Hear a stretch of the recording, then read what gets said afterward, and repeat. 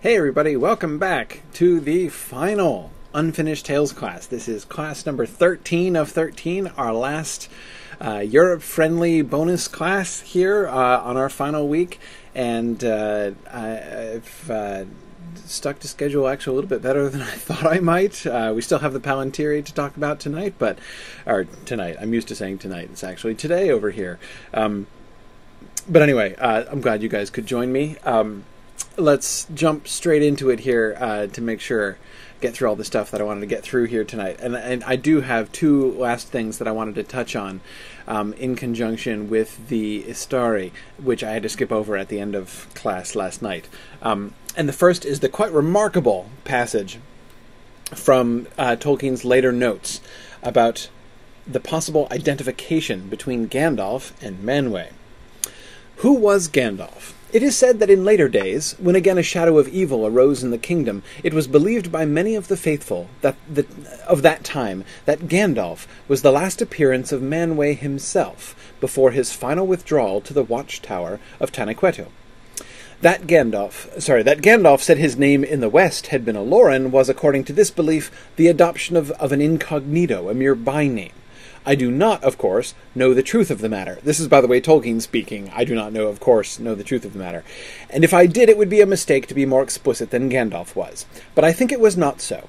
Manwë will not descend from the mountain until the Dagor Dagorath, and the coming of the end when Melkor returns. To the overthrow of Morgoth he sent his herald Eonwë. To the defeat of Sauron would he not then send some lesser but mighty spirit of the angelic people, one coeval and coequal, doubtless, with Sauron in their beginnings, but not more? Olorin was his name, but of Olorin we shall never know more than he revealed in Gandalf.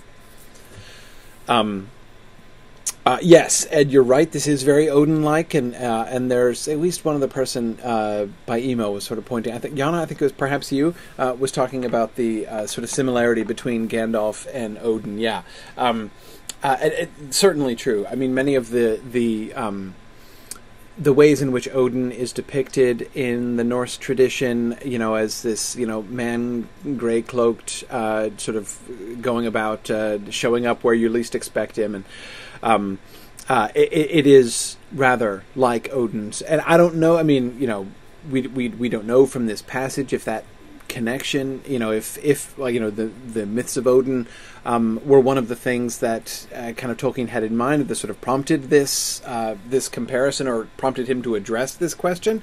No idea. But there certainly is that similarity there. I don't know myself quite what else to do with it. As obviously to go, to sort of bowl forward and say something very crude like Gandalf is Odin would be silly. But I mean, there certainly is a similarity. What I think would then be interesting would be then to look in more detail and more carefully at Odin and what he does and the role that he plays in his stories and compare that with Gandalf. They're not identical. The roles that they play are certainly not identical, but there are some interesting similarities. So that I think is a comparison that would be fascinating to do. That sounds like a really good paper topic, actually. But I agree with Neil's comment here. He says it's just weird how many times Tolkien doesn't know the truth about the world he created. And the thing is I don't think this is just posturing. That is, I don't get the impression that Tolkien is merely like being cryptic here. That he's Tolkien never gives me the sense, anyway, maybe I'm wrong, but he never gives me the sense that he's just toying with me when he's like, oh, I don't know, it's just a mystery, isn't it? I don't feel like he's being obnoxious. He sounds quite sincere. I have no idea. And he is so consistent in thinking about the frames of his narrative and things, and so consistent in his adoption of the sort of the frame of himself as, sort of editor, translator, and, as for himself as merely a transmitter and one of the later transmitters of these stories, rather than the source of these stories. It's just sort of part of the picture that he adopts. But the thing is, he does this not even just within the narratives where, his voice could be in some way connected, sort of disjoined from himself, but even in his letters. When people ask him questions about things like the Antwives or Tom Bombadil or something like that, and he'll say, I don't know. I really, and it just make it sound like it's sort of a mystery to him, and he'd like to know too, but he doesn't know.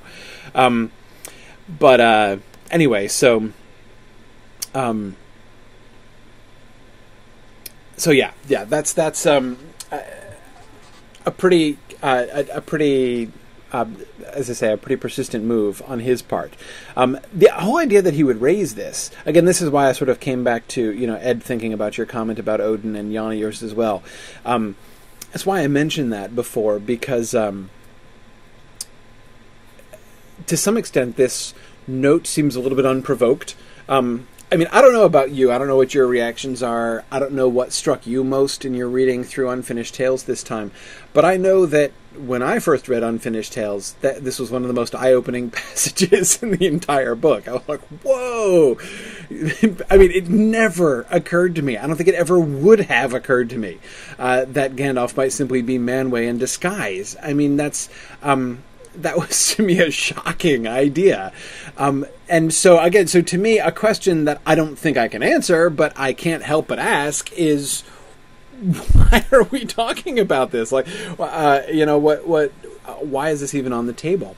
So who knows? Maybe the Odin thing is what sort of suggests it. I don't know.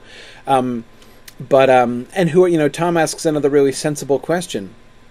Who are these many that we're talking? It was believed by many of the faithful of that time that Gandalf was the last appearance of Manwë himself. And Tom says, who are these many that he's speaking of? And just how many people knew he was called a Lord in the first place?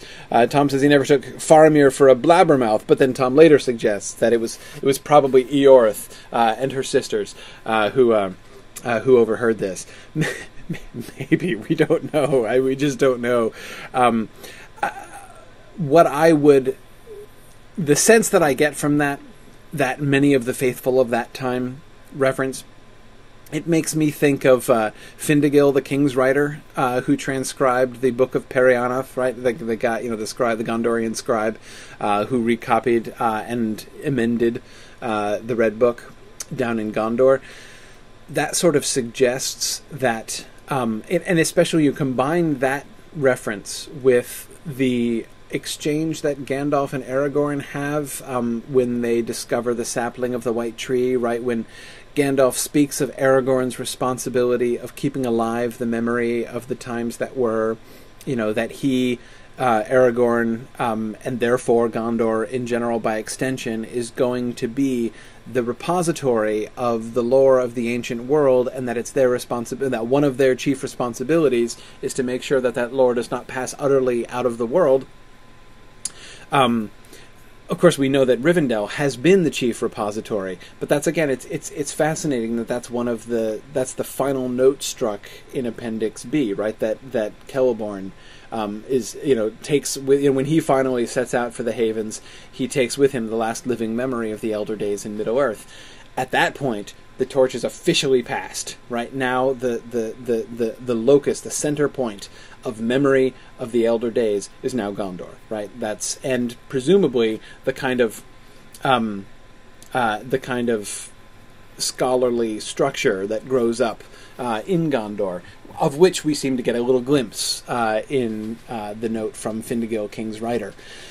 So it seems to me that Tolkien is sort of pointing to or implying the existence of that kind of scholarly group in Gondor, who is sort of not just the people who were there and experienced it, but this group of people who are not only documenting carefully what happened in Gondor at the time of the return of Elessar, but connecting that and putting all these things together. Remember, a lot of the stuff that we're getting in The Lord of the Rings is stuff that was put together after the fact by later scholars and tellers and bards. So this is why we get, for instance, when Theoden, and I've talked about this passage before, when Theoden is leaving Dunharrow and setting off for Meduseld, where they're going to have the muster and they're going to ride off there, and we get that song, right? And so sang a bard in Rohan much later.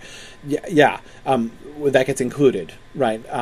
That little piece of work. So anyway, there's That's how I understand this, and I want to come back to that point actually in a little bit about the way in which so much of what we get in the Lord of the Rings is kind of stuff that's put together after the fact. That's brought up, you'll recall, in the essay on the Palantiri, which we're going to talk about later, soon, not that much later. Good. Let's see.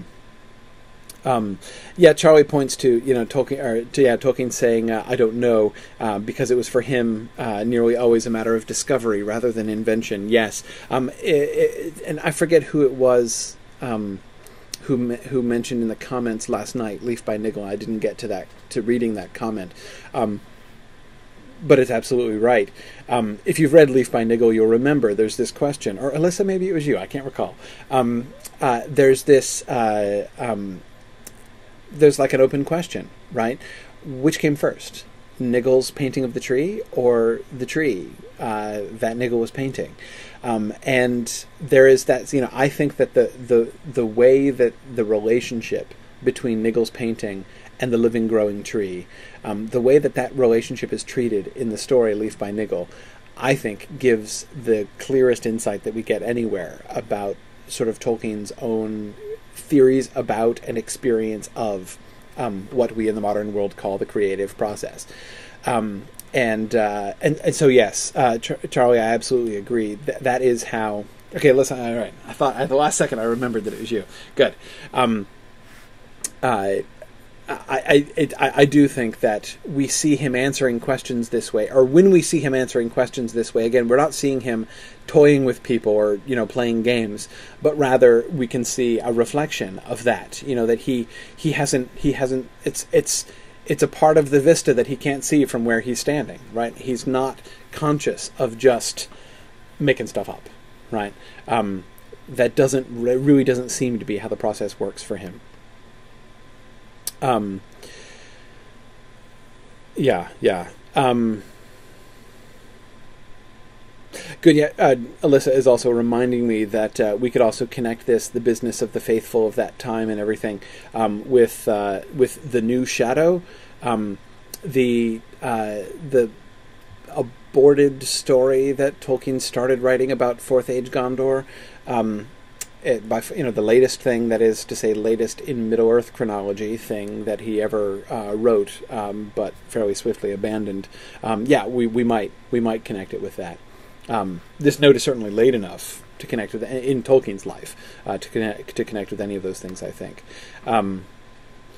Good. Charlie at the same time, both Charlie and Alyssa, and in the same minute, we're suggesting that connection. Yes, good.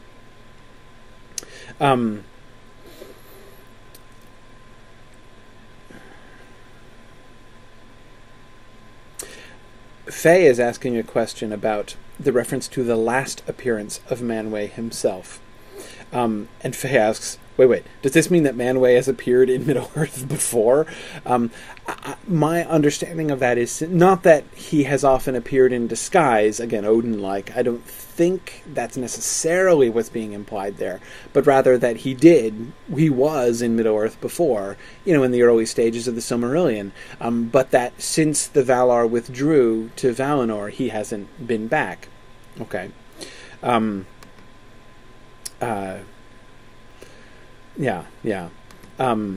Good. Tom was just pointing that out too. It suggests there were earlier appearances. Maybe there is, Tom, as you suggest, a sort of a whole category of Manwë sightings that we're never going to be privy to. Possible. Again, that would be very Odin-like. Absolutely can't rule it out. And it might be that kind of a thing that Tolkien had in mind here. I don't know. It may simply just be a reference back to the earlier portions of the Silmarillion when the Valar were, spending more time in Middle-earth. Not really sure there. But I also wanted to go back. I didn't include this in the PowerPoint for last night, and I was going to skip it, but at the end of the day, I just couldn't bear to skip the poetry. So we're gonna talk about the poem because it gives us this alliterative poem, right, on this subject. So we have to at least read it, right? Wilt thou learn the lore that was long secret of the five that came from a far country? Only one returned, others never again, under men's dominion Middle-earth shall seek, until Dagor Dagorath and the doom cometh. How hast thou heard it, the hidden counsel of the lords of the west in the land of Aman? The long roads are lost that led thither, and to mortal men Manwë speaks not. From the west that was, a wind bore it to the sleeper's ear, in the silences, under night shadow, when news is brought from lands forgotten and lost ages, over seas of years to the searching thought. Not all are forgotten by the elder king. Sauron he saw as a slow menace. And it's really a shame that this breaks off where it does, because it's based on what we have. It sounds like this is going to be a relatively lengthy alliterative verse depiction of the sending of the Astari. We were going to get like the whole thing, like the Valinorian snippet. It sounds like we were going to get, the whole, Aloran calling them together and taking volunteers, and where's Aloran, and Yavanna being like, hey Radagast, go along with Saruman and make sure he doesn't get into trouble. So maybe he did fail, actually. Never mind. Anyway, it sounds like we're getting. From what we have here, I would speculate that we're getting that whole bit. Let me tell you three things that lead me to conclude that based on this fragment that we have. One is the introduction. The first two lines tell us that it declares the topic of the story. This is an alliterative verse, which means it is designed for, as almost all alliterative verse is, it's designed for oral recitation. When you get a poem orally, a title page doesn't do you any good, right? In a printed book, the title page establishes, here's what this work is, and here's what it's about. Maybe you get a table of contents, and then you start reading. When you're just listening to something being recited to you, you don't get that. So you tend to begin with a little outline, right? A declaration of what, in fact, this poem is that you're going to be hearing about. And we're being told that this poem is about the five that came from a far country. It's about the coming of the Astari to Middle-earth. So, we're told that's the theme, but that's not what we get here. This is clearly not supposed to be, just a 15-line poem about the Astari, like a verse of lore or something like that. We know that because it doesn't talk about the coming of the Astari in these lines, right? We get, I didn't count. We get 15-ish lines here, right? But this isn't about the Astari. What is it about? It's about how Manwë communicates with people in the world. That is to say, it's a setup. It's a setup, and it's the fact that we spend this long talking about how hast thou heard it, the hidden counsel of the lords of the west in the land of Aman. What we are going to be told, right? The poet is about to segue into telling us the hidden counsel of the lords of the west, right? We're going to get the narrative of Valinor. Again, this is it is that makes me believe where the poem is going is to an alliterative depiction of the debate and discussion of sending the Astari and the volunteering of the Maiar. So the poet prefaces that by saying, you might wonder how I know this, right? Perhaps you are wondering what is the source of this lore I am about to give you, how I could possibly know what was said over there in the West that was. And so he goes on to describe this. The long roads are lost that led thither, and to mortal men Manwë speaks not. Again, this is like, you were probably going to say there are these obstacles, right? I can't possibly know this because the roads into the West are lost, and Manwë doesn't speak to mortal men. From the west that was, a wind bore it to the sleeper's ear, in the silences under night shadow, when news is brought from lands forgotten and lost ages over seas of years to the searching thought. That's how, by the way. A wind bore it to the sleeper's ear. It was inspired through a dream, he says, in the silences under night shadow, when news is brought from lands forgotten. This was brought in a dream. This is, of course, particularly relevant in a poem on the Astari, because, of course, we know that with Gandalf in particular, whose name Olorin is linked to exactly this kind of dream experience, this is, in fact, how it happens. Alyssa asks who the sleeper is. The poet. I believe that if he's not speaking of himself, he's speaking of the poet from whom he got this poem. That is, what is the origin of this? This poem originates in an inspired dream. I'm not going to give the exact category of the dream. I would expect it to be based upon the dream of Scipio. Sorry, I'm referring to my Chaucer class now, where we've been talking about dream vision poems most of the semester. But yes, that does in fact seem to be what he's pointing to. Sandra is also recalling the Olore Male, the Path of Dreams, in the Cottage of Lost Play, way back at the beginning of the Book of Lost Tales. Yeah, this idea has been there for a long time, that dreams provide a path between a human mortal sleeper and the West. So absolutely, it has lots of precedent, both in Tolkien's tradition and in external tradition, and of course is explicitly linked with Olorin, with Gandalf, and the dreams and inspirations that he gives to people. But again, we get that 8-10 line section just explaining here is where this poem came from. So this is not the poem, right? This is the introduction to the poem. We've only gotten as far as saying where the poem came from, and then we get 2 lines where we're now about to start getting into the meat of the thing, right? Not all are forgotten by the Elder King. Sauron he saw as a slow menace, and presumably decided to do something about that, right? That's where we were going to get. So that's why I think these are the cues that I'm seeing in this poem about what it was planning to do and the scope of what it was planning to do. Because you wouldn't spend like 10 lines like that talking about the source of it if you were just going to be giving like a, learn now the lore of living creatures, or, what brought they from the fallen land over the flowing sea, 7 stars and 7... This is not just like a little rhymelet talking about the Astari. This is going to be a poem, a substantial narrative poem in alliterative verse. I feel, based on the cues, relatively confident in asserting that. But, darn it, we don't get it. We don't get it.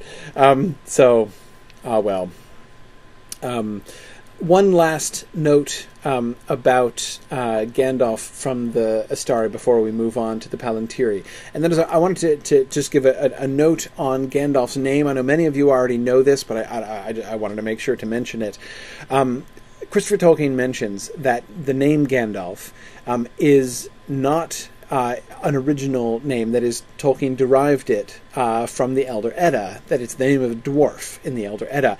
And the name seems to mean wand elf, right? And so that etymology, like wand or staff elf, and that etymology is used by Tolkien to explain why Gandalf was called Gandalf, because he went around with a staff, and they thought he was an elf because he didn't die, and all that kind of thing.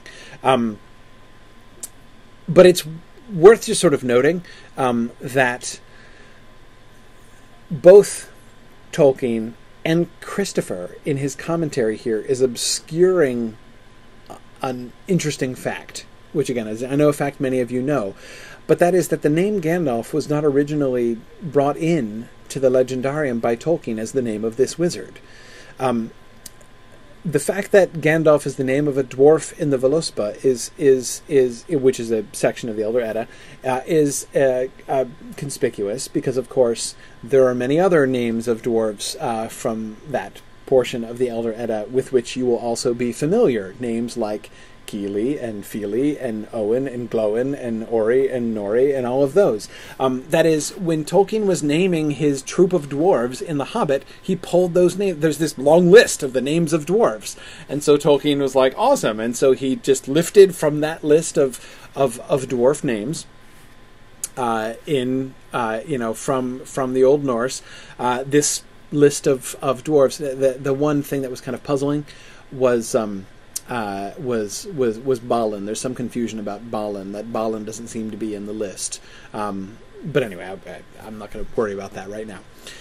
However, Gandalf, as I said, is one of these dwarf names in this list of dwarf names, and so, as we might expect, that name, Gandalf, was originally applied to one of the dwarves who was getting named after this list. That is, the dwarf later known as Thorin Oakenshield. The leader of the troop of dwarves in The Hobbit was originally named Gandalf, and he is referred to as Gandalf throughout the entire first draft of The Hobbit, all the way up until he crawls out of the barrel on the shores of Lake Town. For all of the first draft of The Hobbit leading up to there, it is Bilbo traveling with Gandalf and the troop of dwarves. Now, what was the wizard's name, you ask? Blodorthin was the wizard's name. Blodorthin seems to be a name that Tolkien, which is something we perhaps expect more, a name which Tolkien has made up based upon etymologies in his own private languages, rather than a name that he just lifted from this list of dwarves.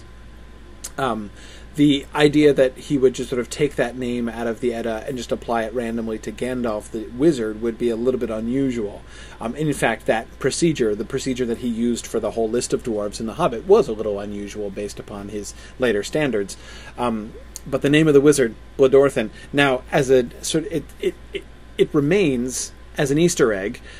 If you read The Hobbit carefully, you may notice that the name Blodorthin still occurs in The Hobbit when they are exploring the treasure trove of Thror in the Not at Home chapter. They see an armor that was made for King Blodorthin, but was never delivered. And it's still there in the treasure hoard of Thror. So the name Blodorthin still makes a cameo appearance in The Hobbit, but it is no longer that. Noam is pointing out that Balin is the brother of Balan in Mallory's Mort d'Arthur. Noam, I'm very resistant to that identification. I doubt that Balin the Dwarf was named after Sir Balin in Mallory. I doubt that with every bone in my body. I mean, I can't prove where else it came from, but just knowing Mallory and knowing Sir Balin and looking at the two of them, I feel like it,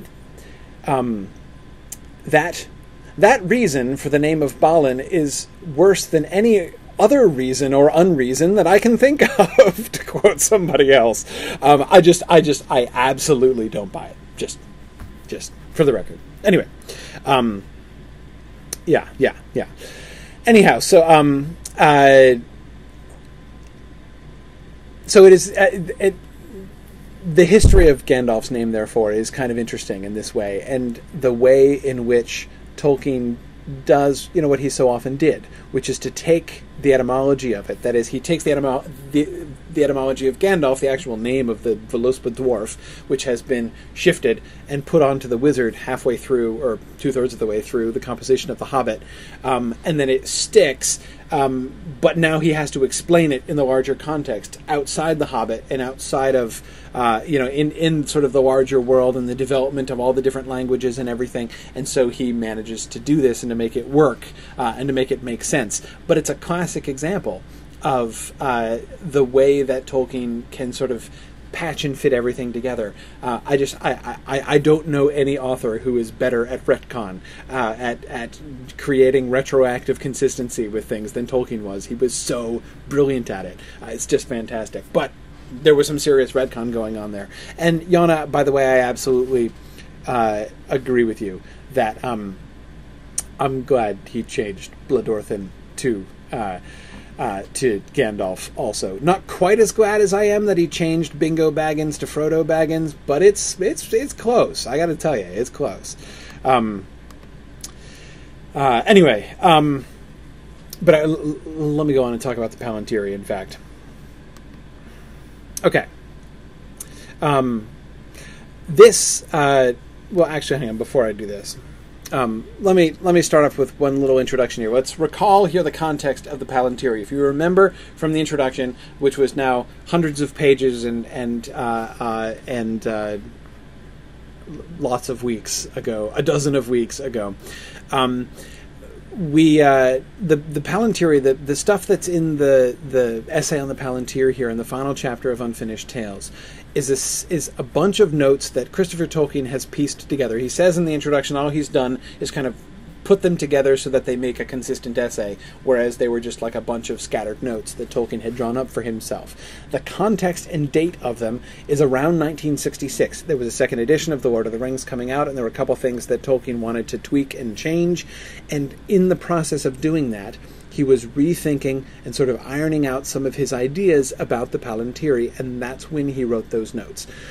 So this is significantly later than the essay on the Astari that we were looking at last night. So that was the essay on the Astari, like the Quest of Erebor. That's the stuff that was written during the publication process of the Lord of the Rings. So, things that was that were designed to be in the appendices, designed to be part of the apparatus of the originally published Lord of the Rings. Here now we're looking at him looking back at the Lord of the Rings, thinking in terms of revisions and rethinkings of things. So that's the context of the Palantiri. It's important to note that the Palantir is also another example of something which came into Tolkien's mind, or again, to use the language I was referring to earlier, it is a branch on the tree that he only discovered when he came to this part of the Lord of the Rings. When Wormtongue chucks a ball of dark crystal out of an upper window at Gandalf's head, Tolkien didn't seem to have any idea what the thing was. In fact, if I'm remembering correctly, in the very first time it appears in his drafts and outlines, it shatters when it hits the ground. I might be wrong about that, but that's what I think I remember. But in any case, the history of what happened with it, the story as it was unfolding from there, and Tolkien's initial thinking was quite different. For one thing, Gandalf did look into it. That is, once he got past the "it shattered on the stone," and he decided, okay, no, it didn't shatter on the stone, it's going to be more important than that.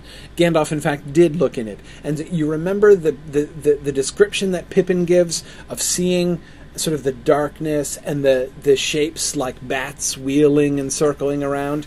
That's what Gandalf sees. So Gandalf looks in the ball, and he sees it, and there's this delightfully ambiguous passage. Even Christopher Tolkien laughs at it in his commentary. And by the way, where I'm getting this stuff all from is from The War of the Ring. This is Volume 3 of the History of the Lord of the Rings series, which makes it Book 8 of the History of Middle-earth series. Anyway, in the commentaries, Christopher Tolkien makes fun of this moment. In the outline, it sounds like Gandalf is talking to somebody in the globe, in the crystal. And he says to him, like, hang on, I don't have time to talk to you right now. I'm busy. And Christopher Tolkien just finds it delightful to think of Gandalf coming into confrontation with Sauron and being like, hang on, I'll get back to you. I just don't have time right now. It's just sort of an awesome and funny moment. Anyway, so as a Tolkien, he didn't know for sure what this thing was. He certainly didn't know how it worked, and its role in the story was really unclear. So just keep in mind, like so many of the other things that we've looked at, the Druidine, Galadriel, a bunch of things like this, the whole concept of the Palantiri is something which grew out of the composition process of the Lord of the Rings, and which he's then refining after the fact. So we got to remember that for a general context. Now, one of the other things that we see, now I'll advance to my next slide, is in, again, some of that early drafting material, Gandalf's first thoughts about the Palantir are quite different than what we eventually see in the published book. Very odd, this is Gandalf speaking, very odd how things work out. But I begin now to wonder a little, he stroked his beard. Was this ball really thrown to slay me after all? Or to slay me if it might, and to do something else if it missed?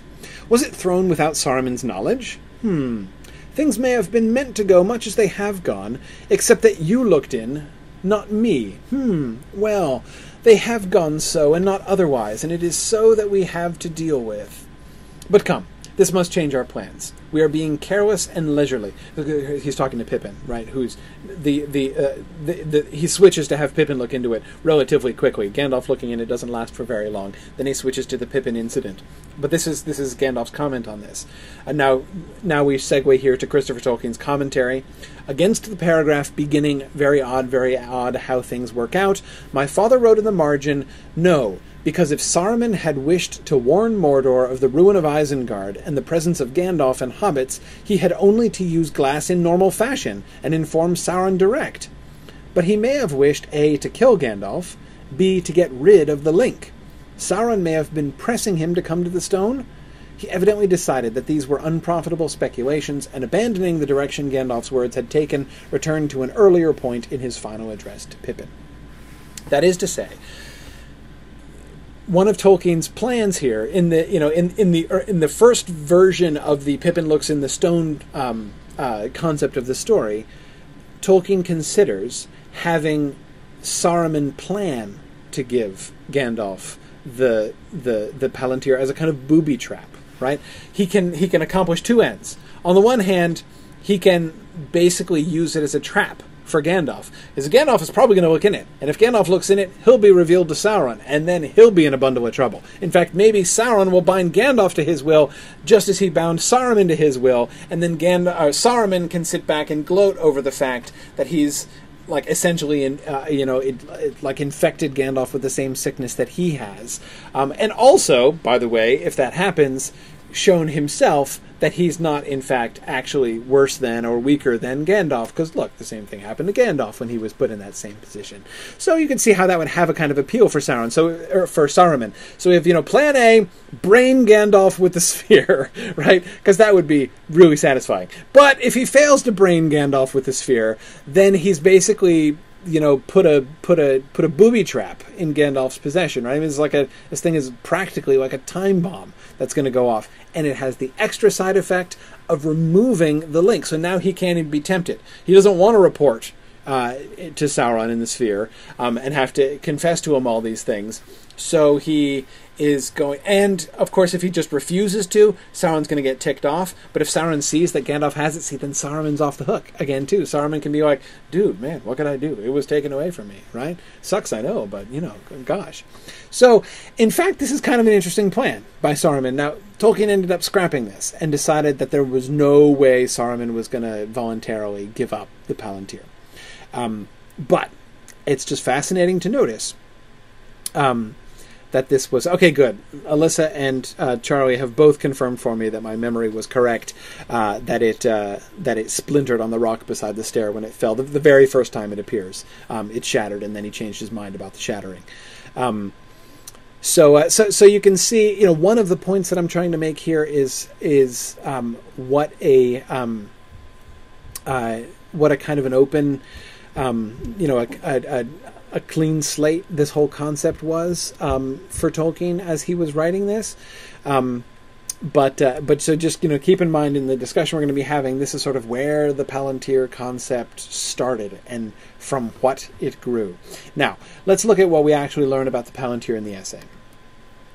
First, the nature of the Palantiri. The Palantiri were no doubt never matters of common use or common knowledge, even in Numenor.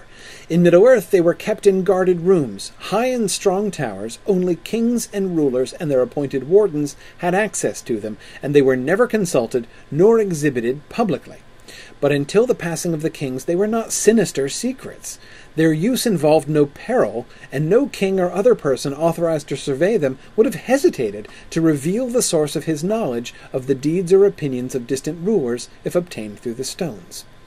It was not a sinister secret. Now, this actually picks up on a reference that you can find in the War of the Ring there, when Tolkien is initially thinking through these ideas.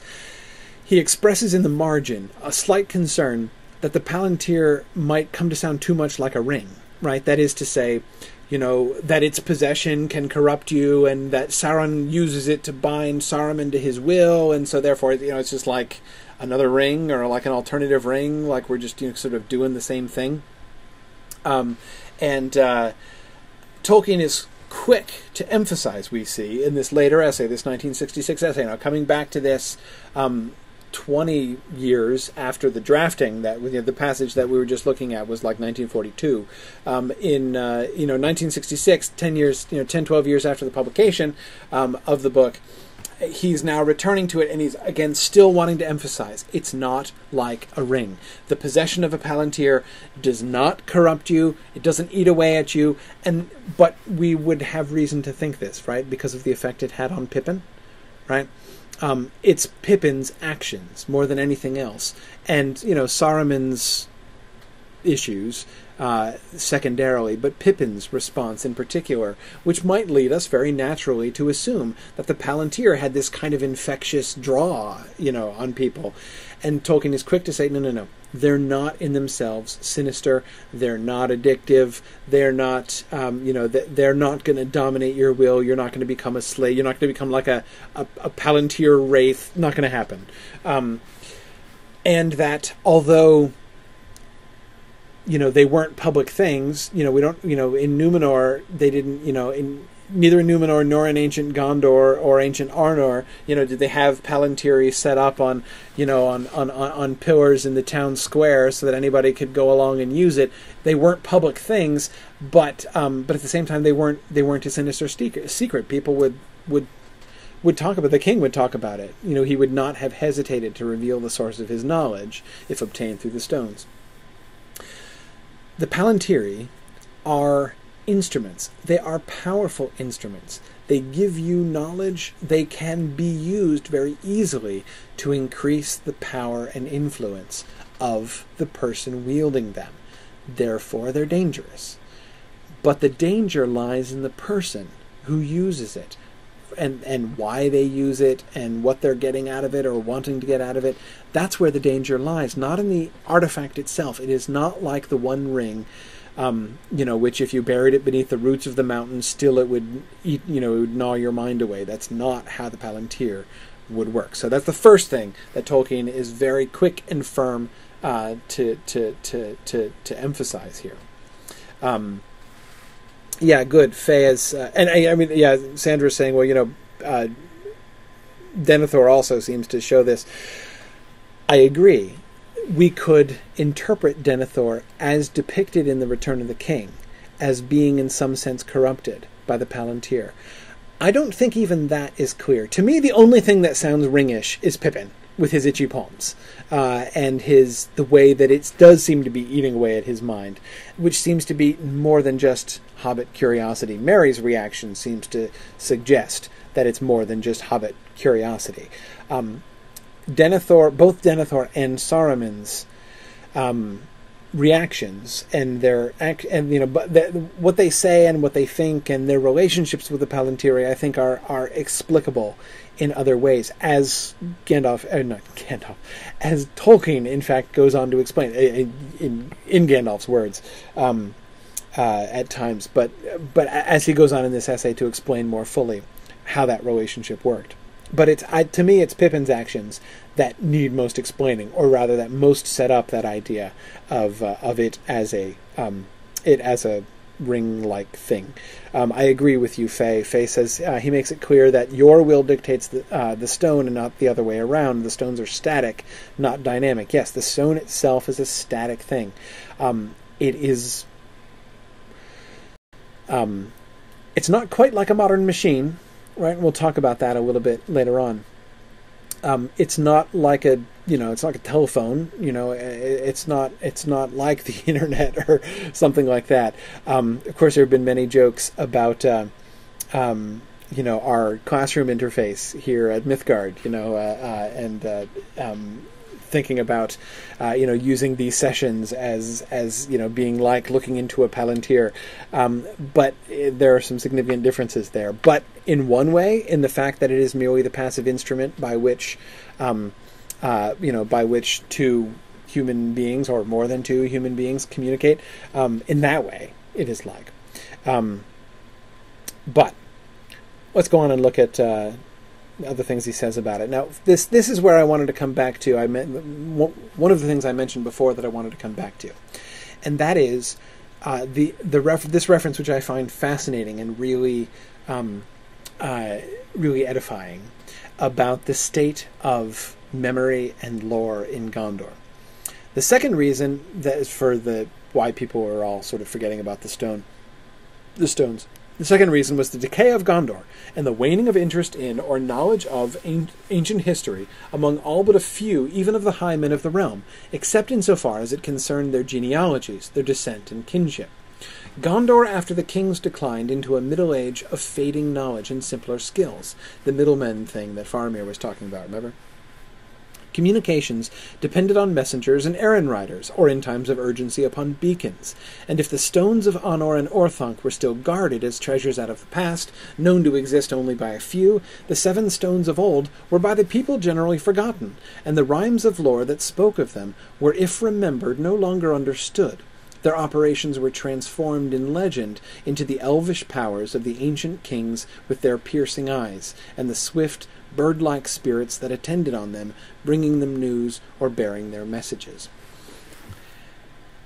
We have to remember when I was talking about Findegil, the King's Writer, and how when we read The Lord of the Rings, we have to remember we're getting something prepackaged. We're getting something which includes not just the knowledge of the people who were there, but also, in large part, the speculation of the speculation and intelligent conclusions of the people who came after the fact and put all these things together in retrospect, right? And this is one of the things, I think, which sometimes is can lead to problems in understanding parts of the narrative.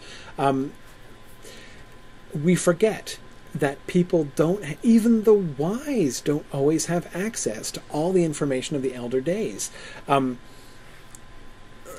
Remember, we talked about this at the very beginning of Unfinished Tales. We also talked about it in the appendices classes, in the Return of the King class. Tolkien spoke in his letters of this sort of dangerous temptation to the accumulation of lore, that he really likes answering questions that people have about lore and putting everything together and working everything out. He loves doing that. But he admitted that it's potentially a problem, that there are going to be some people who won't like it, who prefer, the heroic story themselves and find that more lore decreases their enjoyment of the story. This is a way in which I think that increased lore does decrease it. We forget that we're privileged. That is, we have, in holding the 3 volumes of The Lord of the Rings in our hands, we have access to much, much more information in one place than almost anyone in Middle-earth has at the time of the story. Even Gandalf doesn't have all that information, because it includes things that are put together after the War of the Ring. Like, remember the passage in the Isildur chapter in Unfinished Tales, which gives the now, the true story of Isildur, now revealed based on subsequent archaeological discoveries, right? In particular, the discovery of the Elendilmere in Orthanc after the war. Well,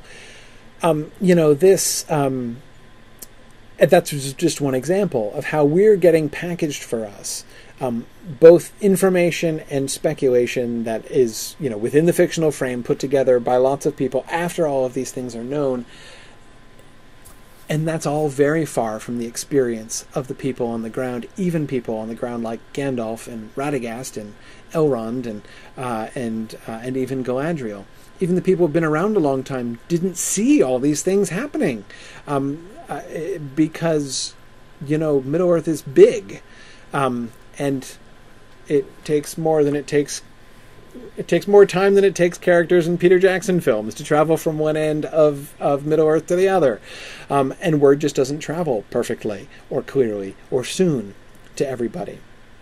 Here we get a glimpse of what even the history of Gondor is like to your average Gondorian person on the street. It's been mythologized. They know the traditions of Numenor. They know that Gondor has a great and illustrious past, but they have come to see that past as part of, again, this almost magical time in the past, right? That they know that their ancestors, Isildur and his people, and before them, the kings of Numenor, they know that they were great and could do things that they, the modern Gondorians, can't and couldn't possibly even understand. They merely tell stories of the elvish powers of the ancient kings with their piercing eyes and the swift bird-like spirits that attended on them. These are the stories that have grown up in Numenor since then.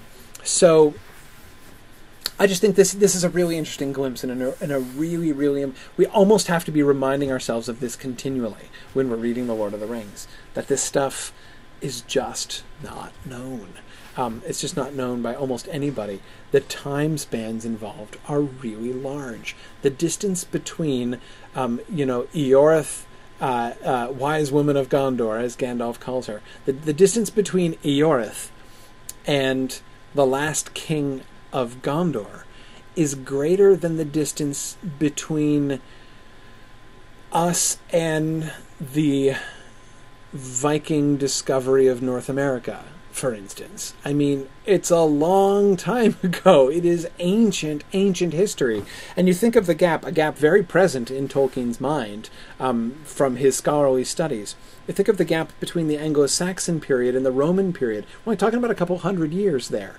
And yet, the relics of the Roman period, the aqueducts, the public baths, all these buildings and things that were left, the roads, for crying out loud, that were left by the Romans after the Romans vacated Britain. And you've got, the Britons and then the Angles and Saxons living here still among these old Roman ruins. They see things like the aqueducts and, call it, famous as is speculated, famously in the poem "The Wanderer," "Enta Yeweork," the work of giants, Ents, which just means giant in Anglo-Saxon. This is Enta Yeweork, the work of giants of times past. And again, that's like 300 years, 400 years, or a really short time, so compared to the time in Gondor. Anyway. This I just thought was, so sort of digressing from talking about the Palantiri here, but I thought that this paragraph conveys more clearly than most other passages that I can think of. I mean, this I think is a wonderful, wonderful passage for getting a clearer glimpse, a clearer reminder of that, what I think is a really important fact. Okay, anyway, back to the Palantiri. Saruman had no doubt from his investigations gained a special knowledge of the stones, things that would attract his attention, and had become convinced that the Orthanc stone was still intact in its tower. He would know about this where the rest of the White Council wouldn't, because A, he has done more research in Gondor, as we know, and B, this is exactly the kind of thing that he would have done research into. What artifacts of power may still be lying about that I could make use of, right? That's the kind of research project that Saruman was frightfully keen on. He acquired the keys of Orthanc in 2759, nominally as Warden of the Tower and Lieutenant of the Stewards of Gondor. At that time, the matter of the Orthanc stone would hardly concern the White Council. Only Saruman, having gained the favour of the stewards, had yet made sufficient study of the records of Gondor to perceive the interest of the Palantiri and the possible uses of those that survived. But of this he said nothing to his colleagues. Owing to Saruman's jealousy and hatred of Gandalf, he ceased to cooperate with the council, which last met in 2953. That is when Sauron was driven out of Mirkwood. That's the year of the Hobbit. Without any formal declaration, Saruman then seized Isengard as his own domain. He's already been living there, right? But at this point, he ceases to consider himself answerable to the Steward of Gondor. Seized Isengard as his own domain and paid no further attention to Gondor. The council no doubt disapproved of this, but Saruman was a free agent, and had the right, if he wished, to act independently according to his own policy in the resistance to Sauron. So the White Council knew that Saruman was setting up on his own, that he had claimed Orthanc for himself, that he had claimed Isengard for himself. They're okay with this, because it's like, it's a strategic position. We looked at that, previously. It's a good idea to have Saruman there. The whole "I claim this tower to myself" thing, obviously Gandalf would consider that kind of thing bad form, but, it doesn't necessarily scream evil. The council in general must independently have known of the stones and their ancient dispositions, but they did not regard them as much present importance. They were things that belonged to the history of the kingdoms of the Dunedain, marvellous and admirable, but mostly now lost or rendered of little use. It must be remembered that the stones were originally innocent, serving no evil purpose. It was Sauron who made them sinister, and instruments of domination and deceit. So, again, we can clearly hear there's a question that Tolkien's answering in this passage. In these notes that he's writing for himself, and the question is, why didn't the White Council do something? Why didn't they know about the Palantiri? How could they let this happen? And he says, look, man, it's really simple. Did they know of the existence of the Palantiri? Yeah, they probably knew, right? If you pinned them down and asked them, hey, Elrond, could you list for me the, major relics of Numenor that were possessed, by Elendil and Isildur when they arrived in Middle-earth? He probably would have mentioned the Palantiri as things that existed, right? But it's not relevant. No one has talked about them or done anything with them for thousands of years. The White Council has more important things to think about. Notice this is what he's emphasizing down there at the bottom. It must be remembered that the stones were originally innocent, serving no evil purpose. That is to say, it's not like they were leaving these, ignoring these seriously dangerous things. It's not like, there are these two radioactive things out there that the council's like, oh yeah, whatever, let's just not worry about that and do something else. And then, in retrospect, they're kicking themselves for forgetting about the Palantiri. No, they were irrelevant. They're not dangerous necessarily, and especially recall the fact that Tolkien emphasizes in this essay. Most people believed that the Ithilstone had been destroyed, so they're not even starting with the basic, starting point of, granted, Sauron has a Palantir and uses it, right? If you start with that. If the White Council discussion began there, point of discussion point, Sauron has a Palantir. What should we do? I bet people would have thought, well, gosh, maybe we should think about the other Palantiri and maybe we should look to secure those because that's probably not a good thing to leave floating around. In fact, maybe we should talk to Denethor about this in particular, right? But that's not what was on the table.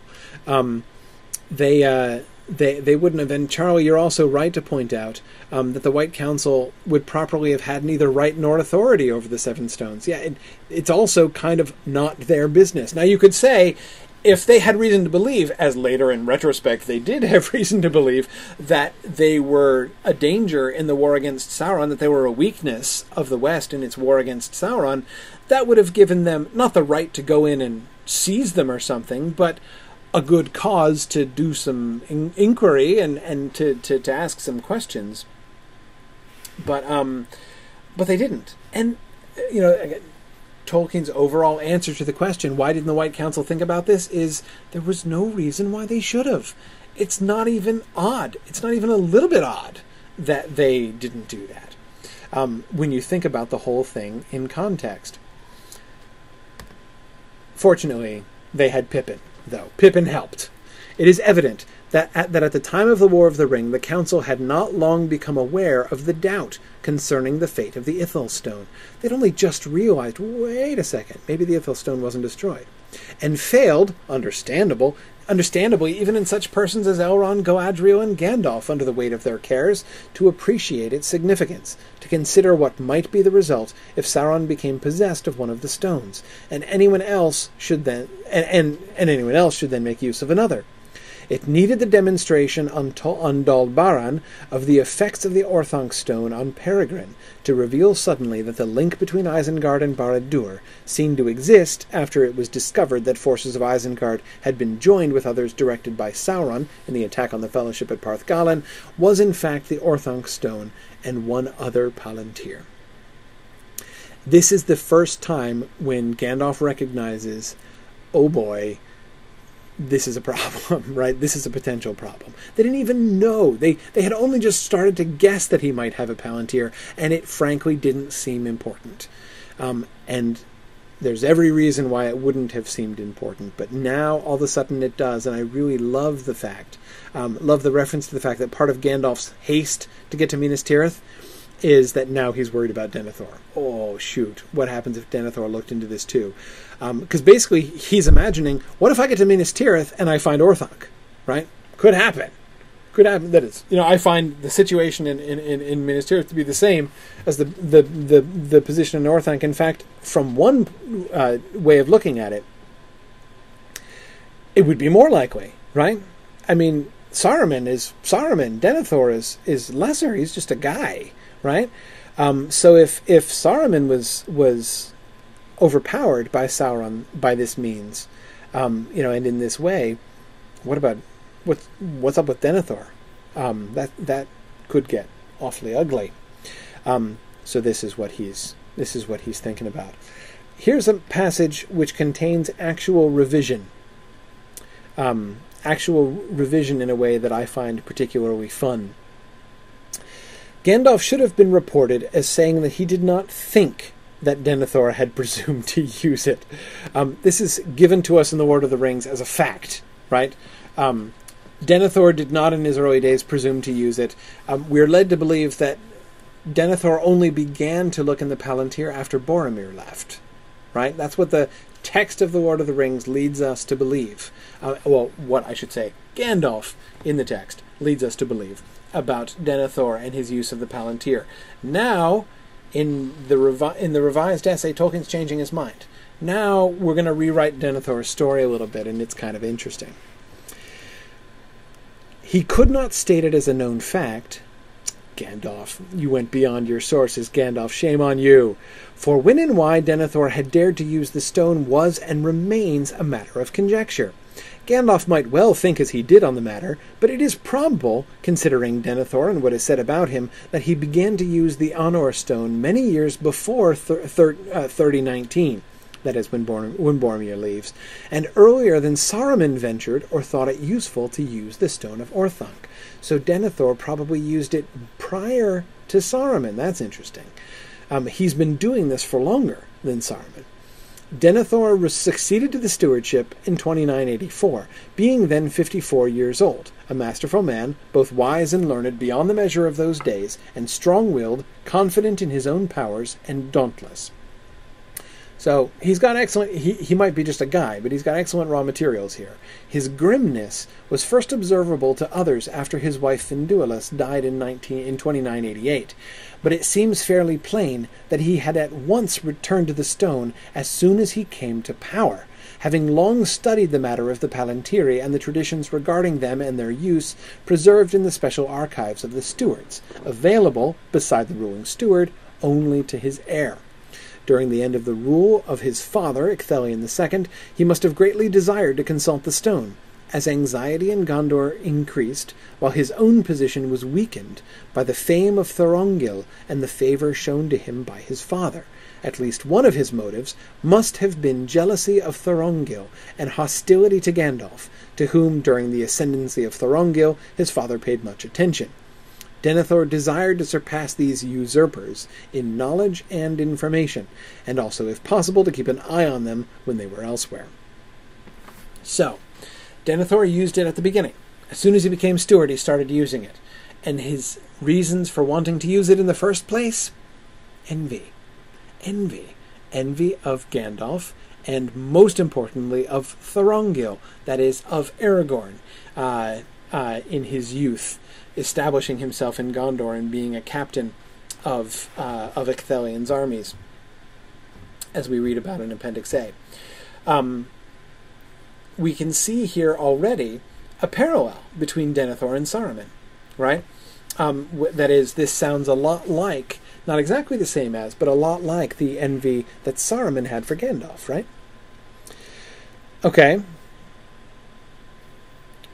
More. The breaking strain of Denethor's confrontation of Sauron must be distinguished from the general strain of using the stone. The latter Denethor thought he could endure, and not without reason. Confrontation with Sauron almost certainly did not occur for many years, and was probably never originally contemplated by Denethor.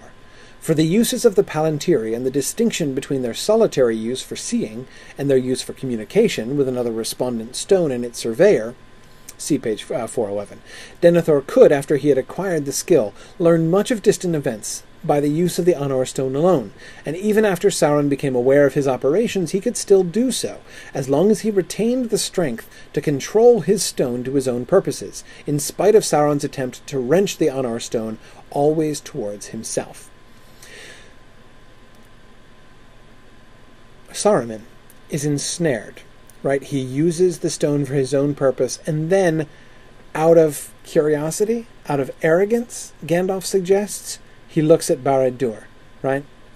And there he's caught, and his will is ensnared by Sauron's will, and Saruman can no longer resist, and becomes a kind of thrall to Sauron through the long-distance agency of the Palantir.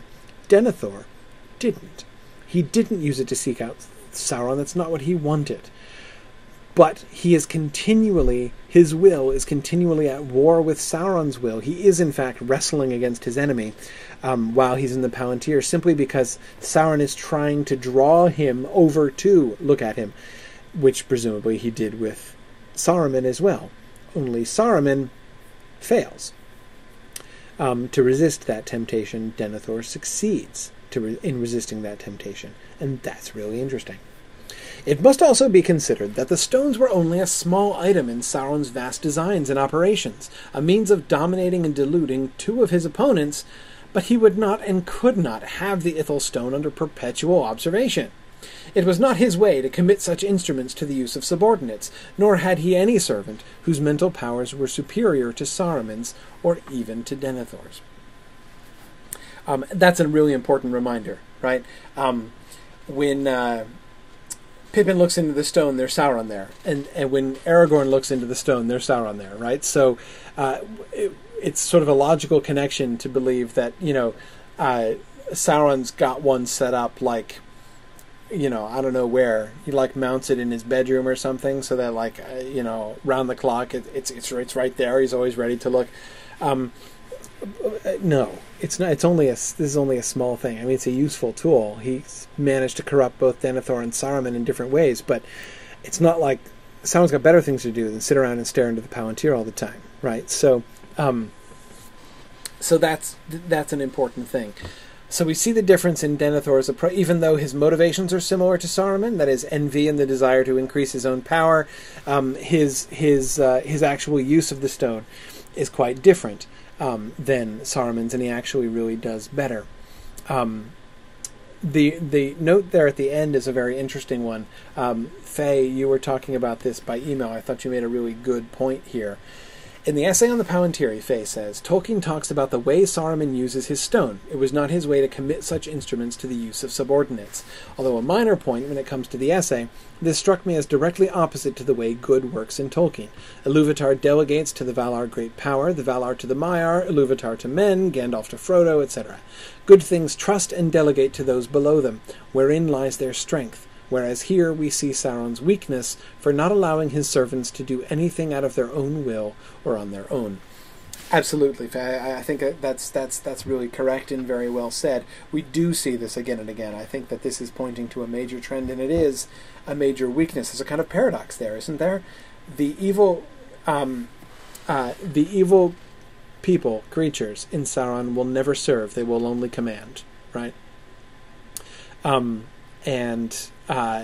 Because they won't lower themselves. They won't reduce themselves. They refuse to be humble. They are proud. They think very highly of themselves, and therefore will not delegate work to anybody else, right? Because that would be weak. They want to do it themselves, to be in control, to have the power over the thing. And whereas the good guys are always delegating things. And we see the weak people doing great things, but of course the strong undermine themselves by this strategy, right? We see the power of the weak in Tolkien, and we also see how the strength of Melkor and of Sauron are limited. The One Ring, the forging of the One Ring being the obvious example, the fatal weakness that ends up destroying Sauron. But more than that, we see them.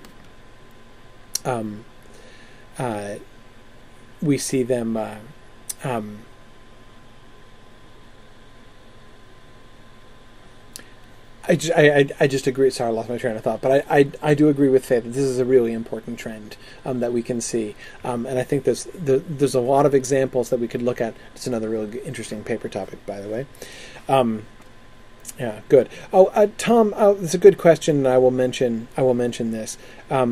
Tom says, if Pippin was facing east by chance, Aragorn appears to have started by facing east on purpose, a direct and open challenge, as we know. Both of them suffered for it, which gives us some idea of the experience of Saruman and Denethor when they faced Sauron. Yes. Now, the business about the polarization of the Palantiri and how they have to be turned right side up, and then you have to be looking around like the right angle in order to see. And initially, the point that Tolkien makes about that is that basically it was a complete fluke. Pippin picks up this unmarked sphere. There's no arrow pointing up, or no indication of the pole. There's no this side up written around the top of the Palantir or anything. He just puts it on the ground, more or less upright. Happens to sit down facing east so that he can line up with Sauron. And Tolkien emphasizes this was good luck, as it's called. That is, he is emphasizing the serendipity of this. He's emphasizing what he appears to be calling the role of some higher power. This is destiny taking a hand here. It would have been very unlikely to have just happened by luck.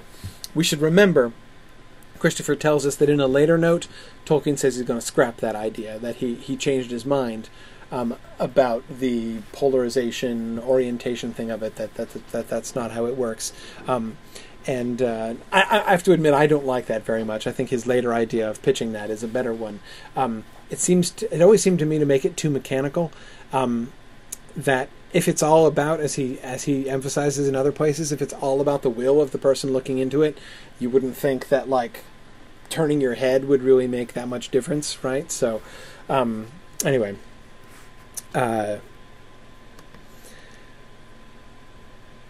Charlie, that's a really good point. Charlie says, with the unwillingness to delegate comes a similar failure of imagination.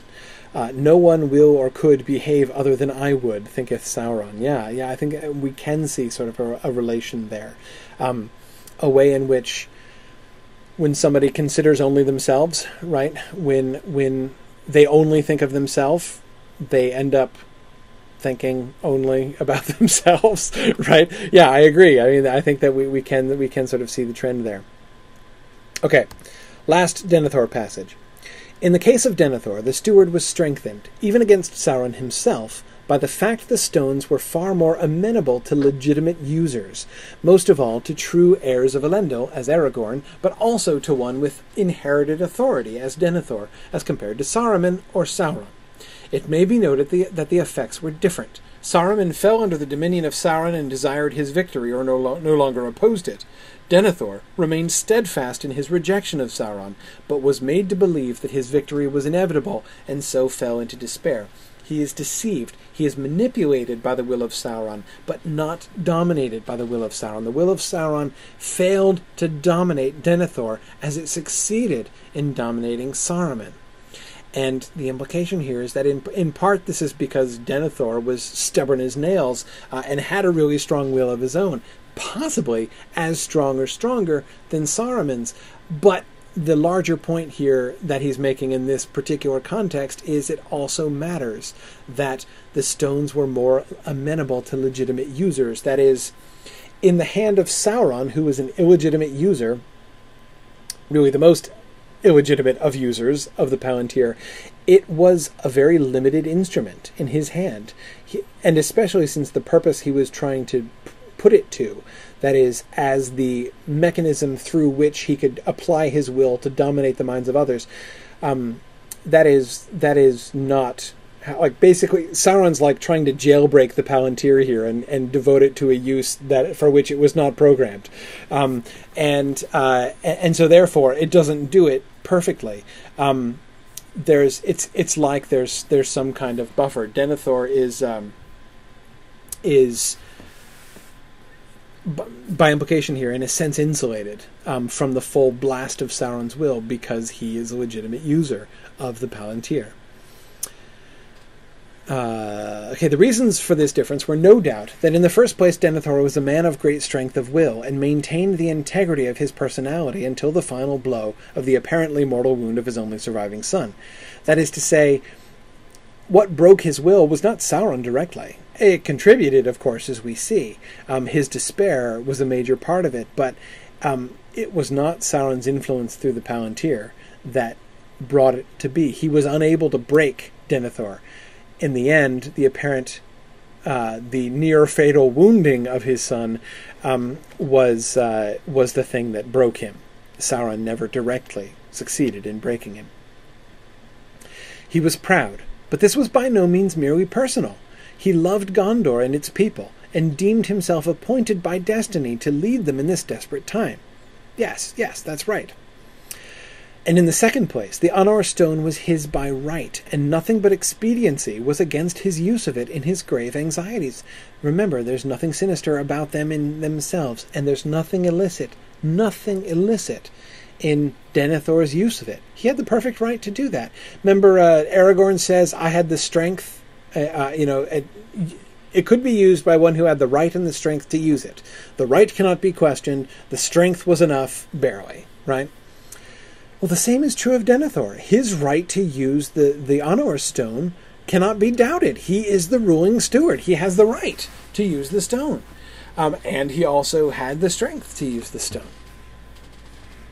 And he's proud, but it's a different kind of pride. Here we see the difference between Denethor and Saruman, right? We saw a similarity that his desire for personal power and to use the Palantir originally was influenced by his envy of Aragorn, Thorongil, and of Gandalf. But we see that desire was mixed with positive motives as well. Saruman had the positive motive of, helping in the war against Sauron, but we saw, in other earlier writings, even that was already being corrupted by the fact that he really wanted. He was okay working against Sauron for the defense of the West, as long as everybody in the West recognized that he was the most important member of the defense of the West, right? That's different. There's no sense, there is none of that kind of selfless, self-forgetful patriotism about Saruman.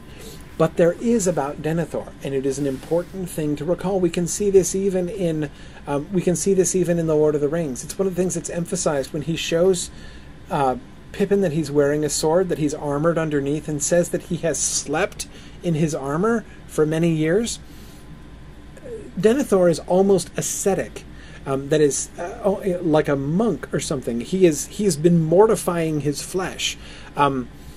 There's a kind of pride in it, but there's also a lot of selflessness in it as well. He is sacrificing himself for the defense of his realm. That's how he sees it. This is why, by the way, one of my least favorite scenes in the Peter Jackson films is the Denethor eating scene. That is totally un-Denethor. Denethor would never ever. It's like the exact opposite of Denethor. He screws up, but he screws up in the opposite. He screws up in the ascetic direction, not in the luxurious direction. Completely wrong, Sandra. I agree. Is exactly what I would use, and I'm not as offended by it because, it doesn't bother me as much as Faramir and Treebeard, but anyway, that's Yeah, Sandra, you and I are on totally the same wavelength today. Sandra's pointing, she keeps typing things, just as I'm saying them, I look down to find that Sandra has just typed it. We are totally on the same wavelength. See what happens, Sandra, when you get to attend one of these classes and it's not 2 o'clock in the morning? It's kind of amazing, isn't it? Cool to be coherent during class. It's kind of fun. Anyway, carrying on here. And in the second place, the Arnor stone was his by right, and nothing but expediency was against his using it, right? We talked about that. He must have guessed that the Ithil stone was in evil hands, and risked contact with it, trusting his strength. His trust was not entirely unjustified. Sauron failed to dominate him, and could only influence him by deceits. Probably he did not at first look towards Mordor, but was content with such far views as it would afford, hence his surprising knowledge of events far off. Whether he ever thus made contact with the Orthanc stone and Saruman is not told. Probably he did, I find that a surprising turn of that sentence. I was, reading through, I would have expected him to say, he probably didn't, but he could have. No, he said probably he did, and did so with profit to himself. So, apparently Denethor and Saruman now have been, pen pals for a while before this. That's fascinating. Fascinating.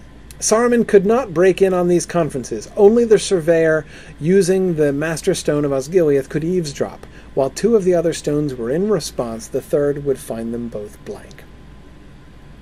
Okay. Anyway, so this is. I think we can see in all of these things the elements of the Lord of the Rings story that Tolkien is trying to clarify, with the role of the Palantiri and how we're supposed to be thinking about it. Here we see him clarifying so much about Denethor, and why Denethor ended up going in a different direction from Saruman. And again, it all comes back from that same thing: the fact that they're not sinister, corruptive. You're not going to get wraithified. Your will isn't going to be eroded directly by the Palantir. Though Sauron on the other end is another story. But these things are. We can see that really all of these clarifications, in a sense, kind of flow out from there. I have a couple other questions. I want to touch on them because there is no other class, so I want to make sure to hit on these questions. I won't be able to take that much time with them because I do have to go pretty soon, but I will touch on them first. My late arriving question from Alyssa here. Alyssa says, is Faramir speaking openly of the stones to Frodo at the very end of Book 4, that is in the Two Towers, in Chapter 6? Is that in any way in contradiction with the idea that the stones were a secret? Faramir, you may remember, says, if ever beyond hope you return to the lands of the living and we retell our tales, sitting by a wall in the sun, laughing at old grief, you shall tell me then. Until that time, or some other time beyond the vision of the seeing stones of Numenor, farewell. He says, even Denethor, in mocking Gandalf, is more circumspect in his hinting, though the stones be lost, they say. Or is Faramir's expression more of an equivalent to the hobbits when the king comes back? Given that with Boromir's death he is now Denethor's heir, and in the context of the window on the west, I can't really think it's just a figure of speech. But, doesn't this seem like a pretty serious security breach on Faramir's part? He's really tipping his hand here. It's like, state secrets, Faramir, state secrets. This is a good question.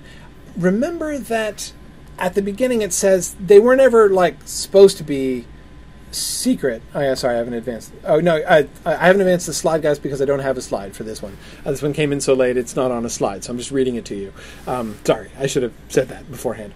But anyway, okay, so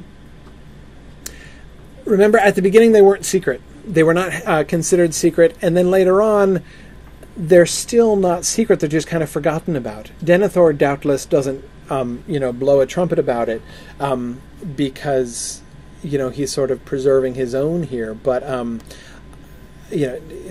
but I don't think that we necessarily have reason to believe that that it's supposed to be a total secret.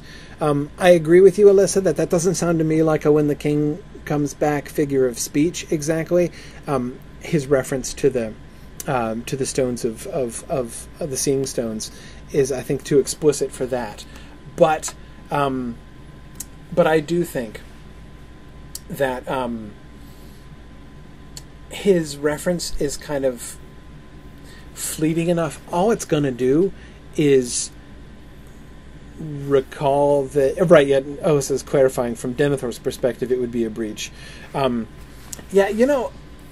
So much so in that way, Alyssa, that I'm thinking, sorry, my internet connection seems to be slowing down here, which is never fun. Tell me if my audio starts getting choppy, everybody, because I know the picture is.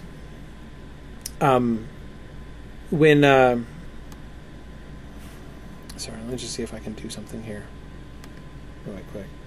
From Denethor's point of view, the thing is so secret that I don't think he is even talking to Faramir about it. I doubt Faramir knows that his dad is looking in the Palantir. Faramir's reference to the Palantir doubtless comes from the fact that he has had teaching, right? He's done research himself. He also knows some of the lore of Gondor, and so has doubtless come across references to the Palantiri, and whereas most of the people in Gondor might have forgotten about them, Faramir hasn't forgotten about them. That would kind of be like him. And he might think, therefore, that it's perfectly, that there's nothing wrong with alluding to them. Though I doubt Denethor would totally agree with that concept. But again, there I think that would just be a product of him not being in his father's council here. Anyway, okay. All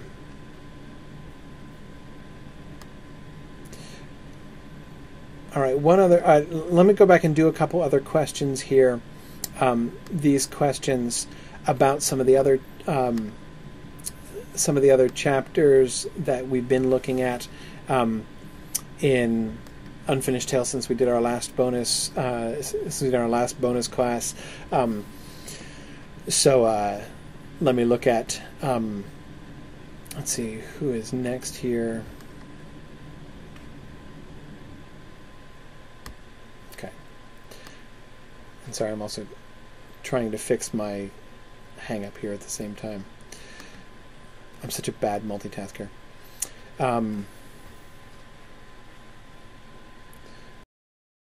Okay. Sorry, there we go. That should be better. I had a program that was not responding here, and it seemed to be locking up my my processor a bit, so I hope actually I'll be a little bit more fluid here now. Okay. Let us go back to Quest of Erebor. I said the Quest of Erebor. Oops. Alright, there we go. Yana says, points out, I was very troubled at that time, Gandalf said, for Saruman was hindering all my plans. This once again raises the question, why did Gandalf go to Saruman at the beginning of the Fellowship of the Ring if he was already unsure about it? This doesn't seem to fit the narrative at all, and only serves to make Gandalf seem inept, rather than the later glorifications of Gandalf. Yes, exactly. This is a problem that comes up. That moment, the moment of Gandalf's voluntarily saying, hey, I'll go down and talk to Saruman because he knows better than I do and maybe he can help in this time of need. That moment in the Fellowship of the Ring gets deeply undercut by all of the later stuff that Tolkien keeps writing in The Quest of Erebor about how Gandalf was already sort of annoyed with Saruman. In the Hunt for the Ring stuff, remember where, like, at the earlier council meeting, like, well before this, at the, the one, like, 500 years before The Hobbit, he was already frustrated at Saruman and was blowing the smoke rings and questioning Saruman's desires, and I think Saruman is out for the rings for himself. I mean, if he's been suspecting for like 600 years that Saruman wants the rings of power for himself, you'd think he might, take a deep breath and count to 100 before he went galloping off to Isengard. There is no question that makes it difficult. So the more that Gandalf's knowledge increases, the more that his wisdom outside of that moment is raised by Tolkien, the more questionable that moment becomes. And Yana, I think that's simply an inconsistency. And Yana, you were absolutely right that it's much worse in the movie. The sort of Gandalf in the movie is just adorable in the faith that he has in Saruman. He's like, gosh, Frodo, I don't know what to do, but I know, I'm going to go ask Saruman because he is very wise. He will know what to do, right? So I'm going to leave you all by yourself and just gallop off in the other direction because the ring wraiths are coming. So I want to make sure I leave you alone, but I'm going to go seek help. Again, it's just so precious the way that Gandalf has that kind of faith. And that, no, I agree with you. In 600 years, Saruman hasn't done anything openly wrong. Clearly agree. Had they known he's breeding orcs or something in Isengard, it would have been completely, unconscionable and inconceivable that Gandalf would have done this. There's no question. I'm not saying that based on everything we've been told, Gandalf should have been 100% convinced that Saruman had turned to evil. I'm not saying that, but I am saying if he was as suspicious of Saruman as we've been led to believe from all of these other things, it is hard to imagine him getting suckered into going to Orthanc. The only thing we have left to sort of stand on for why Gandalf would do that is the use of Radagast. The fact that Radagast has persuaded him, that he trusts it because it's. But again, even there, like, it's hard to imagine the Gandalf of the Quest of Erebor or the Gandalf of the Hunt for the Ring. It's hard to, or the Gandalf of the later Istari writings. It's hard to imagine that Gandalf even getting the wool pulled over his eyes by Radagast. Without not in purpose. And Sandra, you're absolutely right. You're absolutely right that just as the film version of Gandalf's lack of distrust in Saruman makes that situation more extreme, so too the problem of consistency is made even more pointed by Gandalf's treatment in the Hobbit films. That he is clearly distrustful of Saruman, the kind of puppy dog loyalty that he shows to Saruman in Bag End in the beginning of film 1 is completely out of keeping with how they've depicted Gandalf and his reaction, his rolling of his eyes and everything in Hobbit film 1. Anyway, but yeah, good. Okay. So anyway, so Yana, I don't have an answer to this question. I think that this is an inconsistency. This is a moment. This is an element of the story which predates all of this development of Gandalf's character, but one of the consequences of the growth of Gandalf's character, both over the course of the Lord of the Rings, but more importantly in Tolkien's afterthought, is that this passage becomes harder and harder to justify. In consequence, I think that's an issue. Ed had a Druidine question. This is in particular in response to my comments about the apparent plasticity of the human race and how they develop in different ways and get short and all that kind of thing. Both in the cases of elves and men, Ed points out, it was said that they awakened in Cuiviénen and Hildorian, respectively. In the case of the elves, it's fairly clear that there were a large number of elves who awakened under the stars. I see no reason to believe that this was not the case with men either. Many men and women could have awakened in Hildorian, some tall, some short, some dark, some light. The elves sorted themselves into tribes, only 3 of which went on the great journey. Why would not elves sort themselves based on physical appearance? We deride this today as racism, but go into any high school lunchroom in America and you see kids sorting themselves according to appearance even today.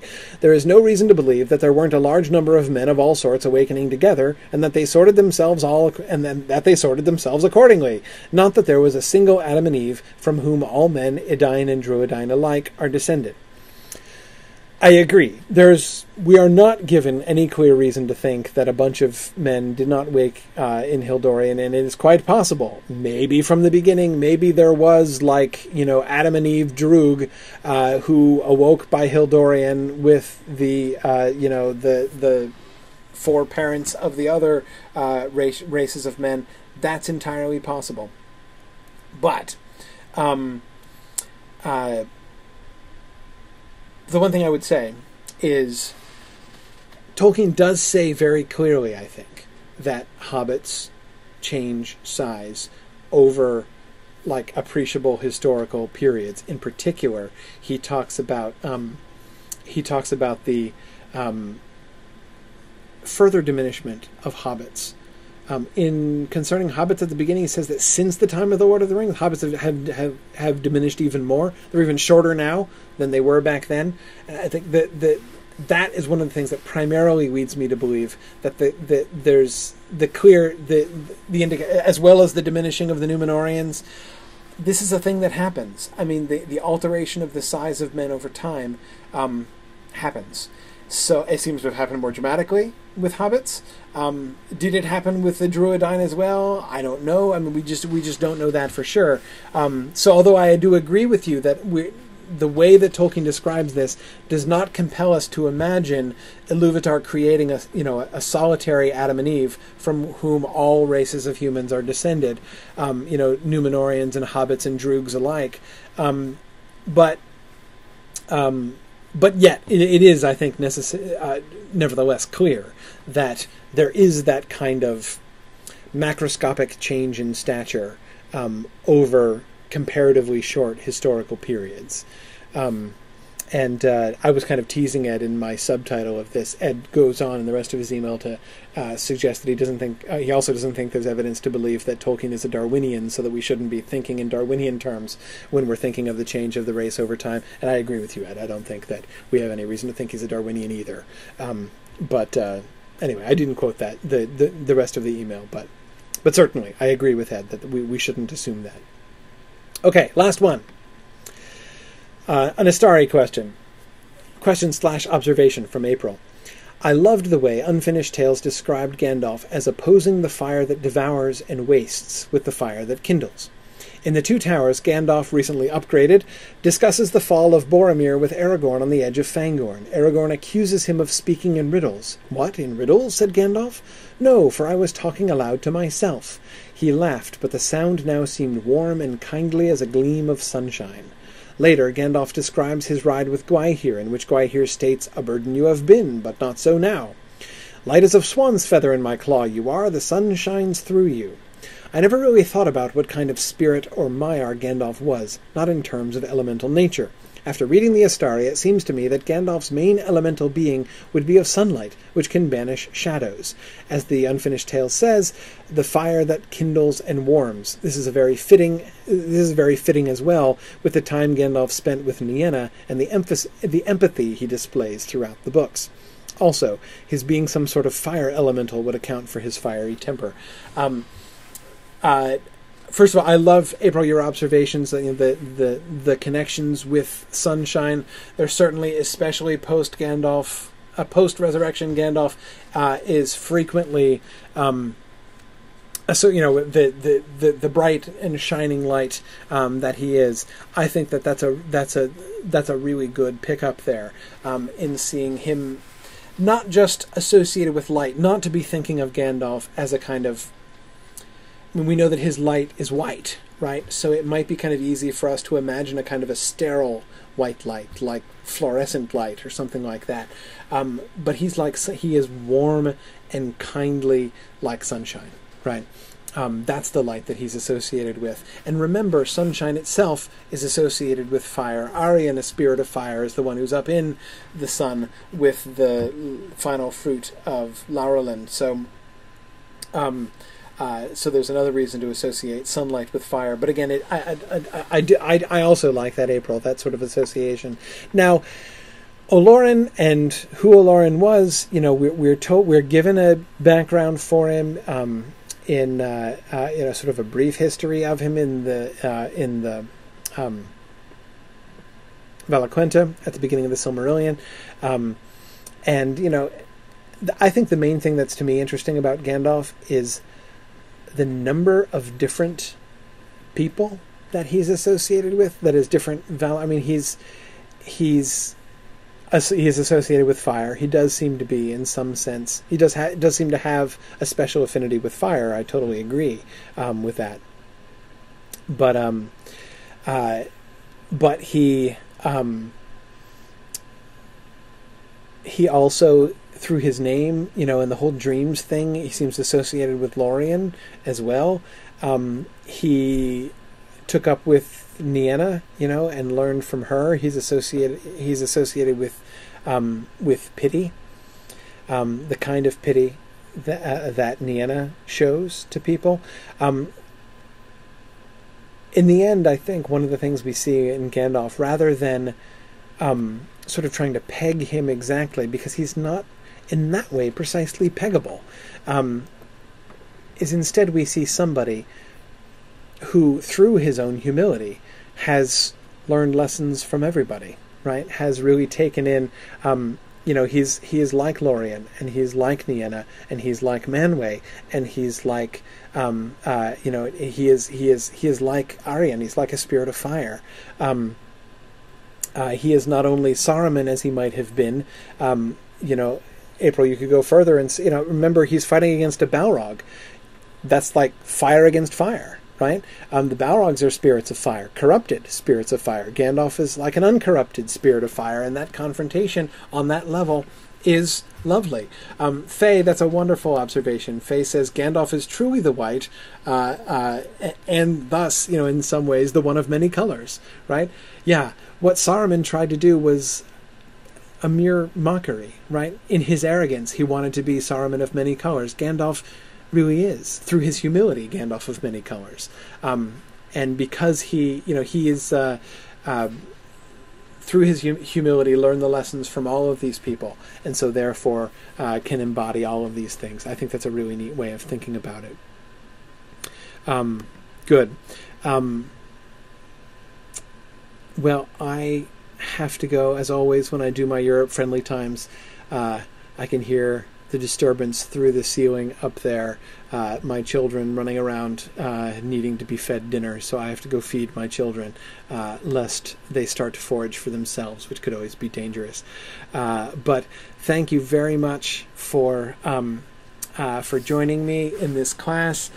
We've now completed one pilot plus 2 official Mythgard Academy classes. These have been awesome fun. I've enjoyed each one more than the last. We are looking for, just a reminder, we are looking forward to beginning our first non-Tolkien class. We're going to be studying Ender's Game by Orson Scott Card. We're going to be beginning that in the first week of April. Look for announcements on that. I hope to have the webpage and schedule for that posted by the end of this week. But again, that's going to start soon, and soon thereafter we'll begin the election for because that's going to be a short class. So the election for the book after that will be firing up pretty quickly. So if you have opinions on what you would like us to read and talk about after we do Ender's Game, there's still time to get involved in that, as I've explained at different times before. So I encourage you to do that. A couple of you have been mentioning, Yana was just now mentioning we should do the history of Middle-earth. I'm game. You know, if you guys want to, those of you who are nominators and electors want to start a campaign to, go back and do the Book of Lost Tales and march our way through the history of Middle-earth series, I am at your mercy. We will do whatever you want to do. So I think that would be fun. So. We are going to be alternating with non-Tolkien book stuff. We are going to sort of mix things up. We don't want to get totally immersed in one thing because there are lots of different interests among the people who are nominating and voting here. So we don't want to. It's not going to be just a Tolkien series. But yeah, it's certainly something that we could do and would be a lot of fun. So yeah, okay.